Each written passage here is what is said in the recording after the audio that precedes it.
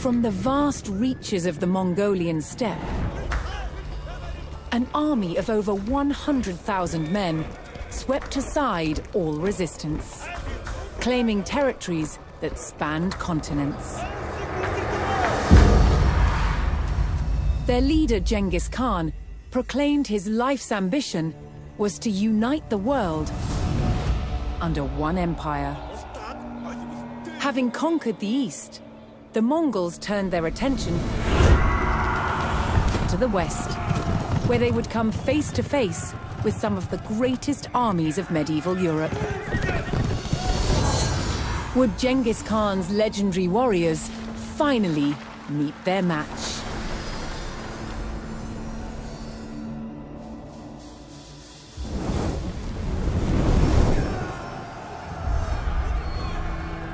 By 1221, the Mongols had taken cities throughout Asia, generating vast amounts of tribute from those they conquered.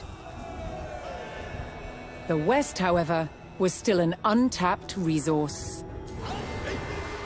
Genghis Khan sent his trusted generals, Jebei and Subutai, to attack Europe. With an army of 20,000, Jebei and Subutai took the West by surprise, raiding cities and destroying armies. Within 2 years, they had the prosperous Rus territories in their sights. But in their way was a Rus army of over 40,000 men. Outnumbered, Jebei and Subutai turned and started to head back east. The Rus sensed an easy victory and set off in pursuit of their retreating enemies. For 8 days, the fast-moving Mongols stayed just out of reach. Then, Jebei and Subutai set their trap. They lured the Rus across the KALKA River and turned to fight. The Rus had fallen for one of the Mongols' most effective tactics, the feigned retreat. The stage was set for the Mongol army to test themselves against Europe's finest.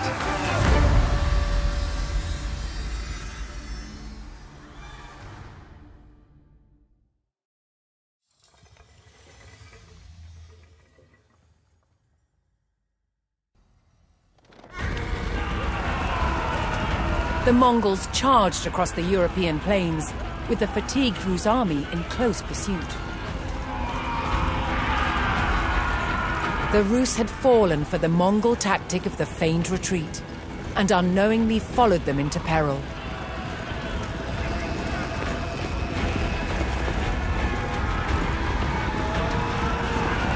The Mongol general sprung his trap on the enemy scouts.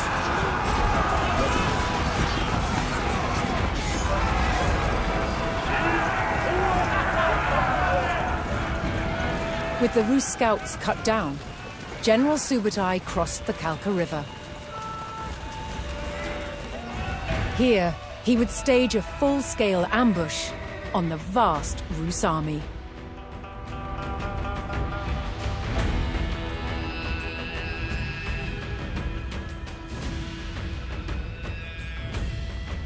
Subutai directed his warriors to split up and lie in wait for the enemy.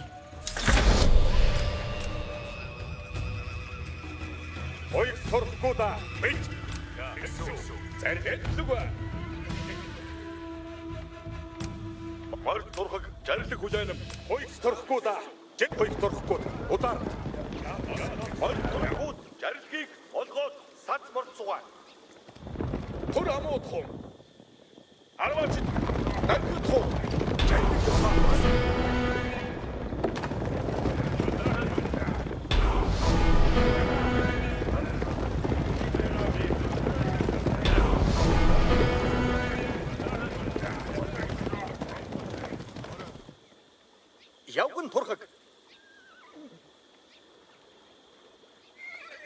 Ударалт нам. Би давхинам.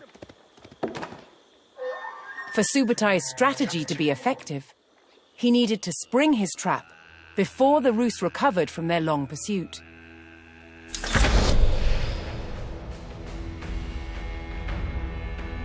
He sent his most fearsome Mangudai horse archers to draw the Rus quickly towards the ambush site.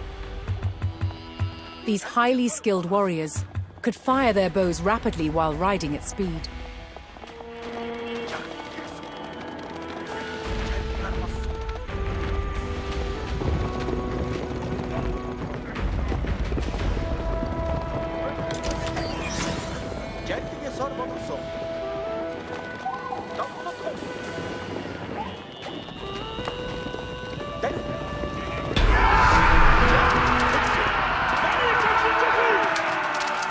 The Mongol provocation was effective, and the Rus hastily pursued.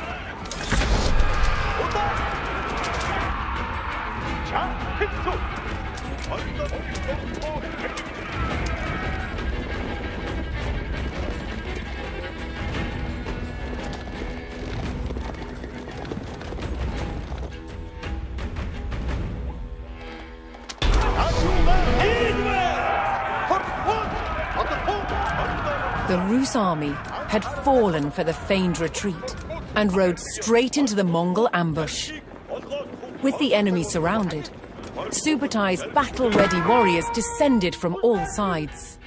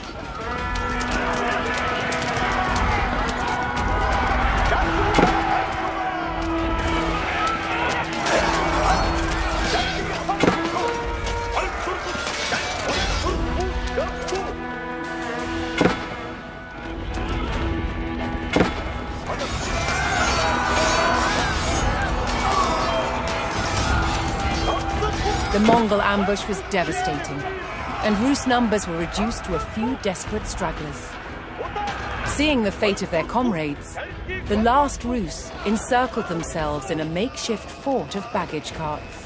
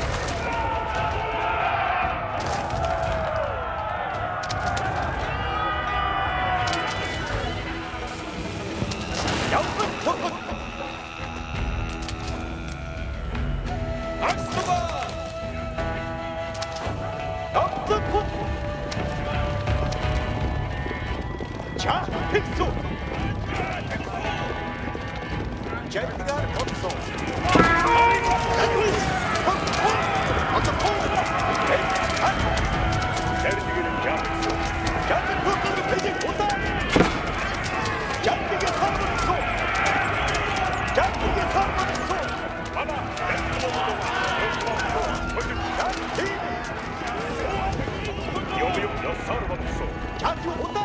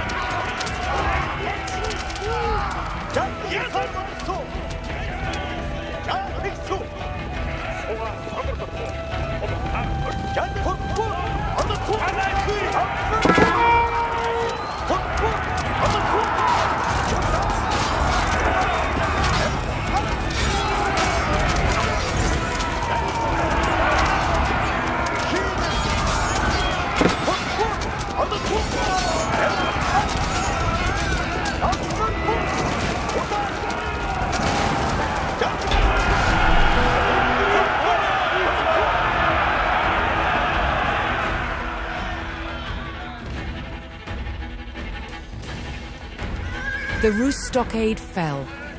Despite a valiant last stand, the remnants of the Rus army were cut down. Spurred on by the crushing victory at the KALKA River, the Mongols advanced ever further into the heartland of the Rus.